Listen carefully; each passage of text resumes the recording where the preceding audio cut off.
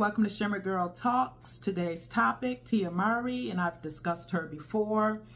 And I'm not going to go too in depth. I'm just going to speak on something that just recently came out. I guess she has a new reality show that I don't plan to watch. I'm a fan, but I'm not going to watch it.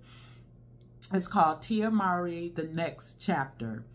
And I guess she states that she is no longer close to her twin, Tamara.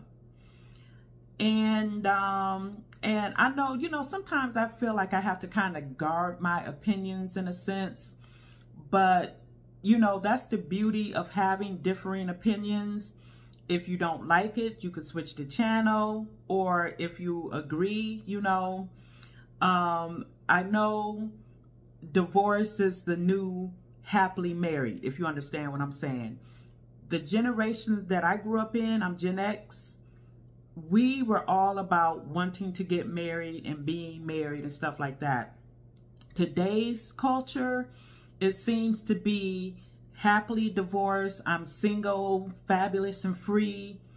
And I personally don't agree with that, particularly if there was nothing egregious about, or, what was going on in the marriage, Do we know what went on in Tia Mowry's and Corey Hardrick's marriage? No, we don't. But one thing she didn't say was DV or infidelity, because we know if that was going on, she would have been all over it, in my opinion. So one of the things that she said is she's no longer close to her sister. And if you know about her sister, she's been with her husband since 2000. They've been married since 2011 at least. I think they were together 6 years prior to that. And the way I'm looking at it as an outsider looking in, Tamara is respecting her boundaries, as it were. She's protecting her nucleus, her family, her marriage, her status as a wife.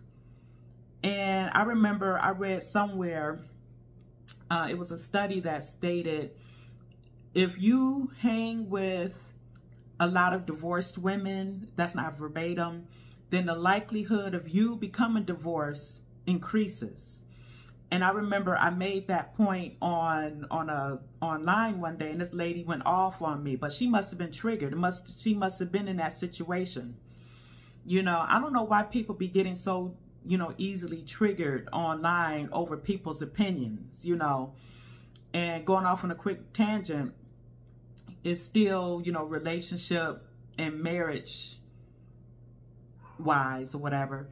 This lady ripped me a new one on a Kevin Samuels, Kendra G forum that I belong to on Facebook. But it just shows that she was triggered by what I said, because anytime you have to level ad hominem attack against someone, instead of attacking their point of view, but you attack them as a person, then you've already lost the argument. I didn't even go back and forth with her. I think I just put her on block. I don't have time for these man-hating, pro-divorce, can't keep a man women. We're trying to talk to you young ladies, and that's one of the things she said to me. Don't nobody need you to be talking to these women out here and this, that, and the other. See, ladies in the sisterhood don't care about y'all, because if they did, they would be trying to help guide you into having a better life with a husband than they did, or if they even have a husband at all. Because a lot of the women that I feel attack me online, they don't even have a husband. They've never had a husband. But you see me going off on tangent, as I always do. So back to Tia. I have no sympathy for Tia. I feel for her children.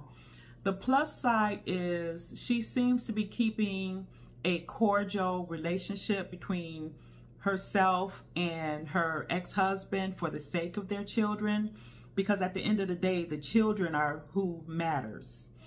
And another reason why I wanted to discuss this is because when you get married, your priorities shift. You don't have the same type of freedom to just hang out with your girls like you did when you were single and unattached. Once you become a wife, your husband takes priority number one. And then if you have children, that's another priority.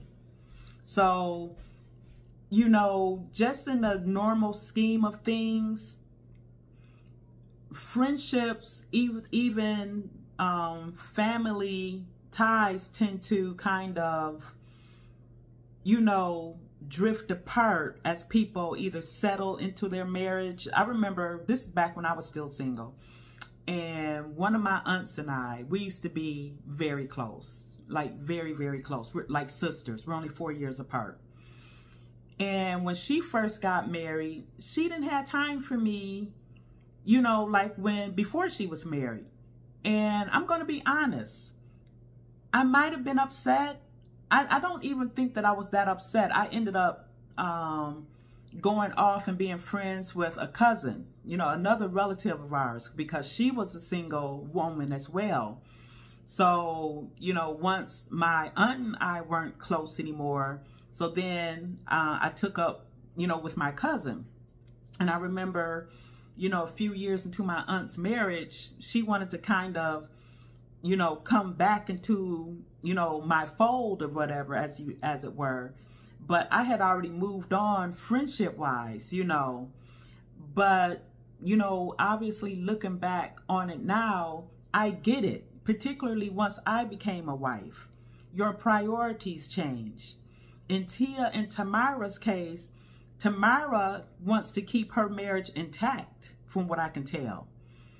Tia still wants to be out there being that single, fabulous, and free woman, all the while looking for a husband, another husband, thinking that a man wants to put up with a single, fabulous, and free, and I'm independent. No man worth his weight in gold is going to be trying to deal with that. So that was my little video for today. And tell me what you think about Tia and her twin, Tamara. Just because they're twins, it doesn't mean that Tamara has to, you know, destroy her marriage for her twin. You know, there are a lot of women out there who think that friends and family comes before a spouse, a husband, which is crazy to me, which shows me how much, especially in our community, it seems like husbands are an afterthought. Husbands aren't really that important. You know, I remember watching Living Single, and one of the characters was like, even once we get married and everything, we're always going to be number one. You know, but that was like 30 or so years ago. But it's real easy to say stuff like that when you don't have a spouse. And I'll talk to you later.